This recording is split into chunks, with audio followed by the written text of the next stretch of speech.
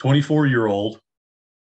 He was drafted in the 10th round, number 296 overall, out of Florida Southern.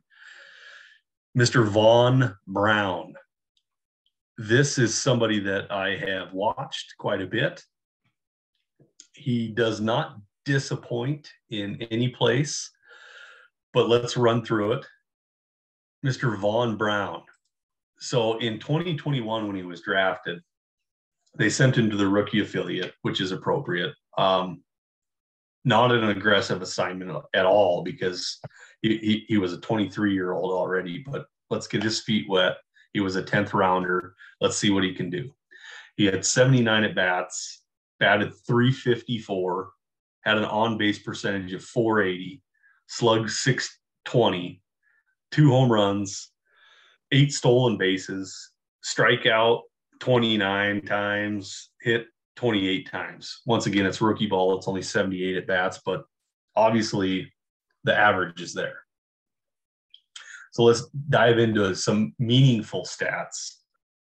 Obviously, they promoted him to single A ball. He had 228 at bats. He batted .346, an on-base percentage of .427, slugging .636. He hit 14 home runs, had 23 stolen bases. Strikeouts were in a great spot at 67. Walks were at 25. He stuffed it. He stuffed every stat that you could possibly imagine as a 24-year-old in single A ball. So obviously, we're going to promote him again to high A. Had 157 at bats. He batted .350, on base percentage .454, slugged .611. So all the way down the list, it's the same stats. We're not afraid of anything. Still had 9 home runs, added another 21 stolen bases.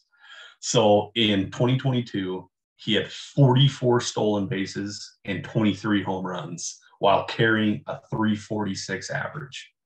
Yeah. Little bit older for what we consider to be in the right age group of what we like, but he's just working his way through the affiliates. He did get promoted to Double A, but he only had 2 at bats. So it was at the very end of the year. Nothing to speak of there. What do you think, Ross? What's your take here? Well, a little bit older is the understatement of the year. He's like 24 in the starting the year at single A. That's old.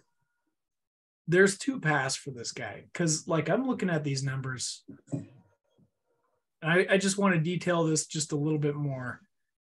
Okay, this guy was a 5-year player at Florida Southern, not a particularly big school to begin with. His freshman year, he hit .250, sophomore, .252. The next year, .274. The 2020 season, .286. None of those numbers for a college player are notable at all. Then suddenly, as a 23-year-old, his 5th year, a 5th-year senior, he hit .387 with a .462 OBP and a .793 slugging percentage at college. What happened? And then all of a sudden he comes into the minor leagues and he's just a masher. He has been ever since he's joined, and very consistently so. Yep. A .350 hitter, a guy that doesn't walk very much, but he hits bombs and he steals a ton of bases. So to me, something happened. And I can't really tell you what changed, but all of a sudden this guy became a burgeoning fantasy superstar. And I'm here to tell you right now, I still don't buy it. Yeah. Because either this guy is breaking all models, one of 2 paths. He's breaking all models because he's going to have this giantly successful career despite all of the red flags, being too old, striking out too much, not having much plate discipline. Or he's going to be a fantasy superstar and he's going to surprise everybody. And that's a possibility too. Yeah. I have him ranked much lower as a result of I'm not buying it. But I do wish him all the luck, and I hope he does. I hope he smashes it. I also have a guy that has Vaun Brown on your fantasy team when he is wrecking the league, suddenly batting .350 and stealing all these bases that nobody can seem to understand where this guy came from. I really hope that that's the case, because Scout the Statline's pointing this out, but I'm personally I'm not buying it.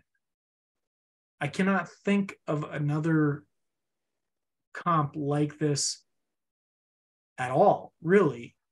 And oddly, Scout the Statline for the player comp on Vaun Brown is Ricky Weeks, who was very different coming out of college. He came out of college superstar with very high expectations. This guy's going to be awesome. He failed to live up to those expectations. So, I mean, if they're saying a guy that had no expectations is going to be a Ricky Weeks caliber player, I'm all on board for it. Actually, if that's what his career is, I'm stoked for Vaun Brown, because that's a super successful career for a guy that nobody thought was going to be anything. And as I'm looking through it, like it seems plausible to me. Yeah. Minus the timeline, Ricky Weeks was up in the major leagues, much earlier than Vaun Brown will be. But if he has that kind of a career, you guys smashed it. Yeah. Vaun Brown, guys. This is one of those guys that I want you to go get, and this shouldn't cost you much at all to be. This guy's not sniffing top prospect lists anyway. Yeah, 1,000% should not cost much to go get, so you can store him and just wait to reap the benefits. Yep. When I think he's going to be very decent. Like I said, if he pulls a Ricky Weeks career, which I think is possible, I'm always aiming for like these superstar level careers, but that's a pretty decent career. And you get him for peanuts? Come on. Yeah. What are you waiting? Sure. Vaun Brown. If you enjoyed this video, please like, subscribe, and of course visit our website, scoutthestatline.com, for more.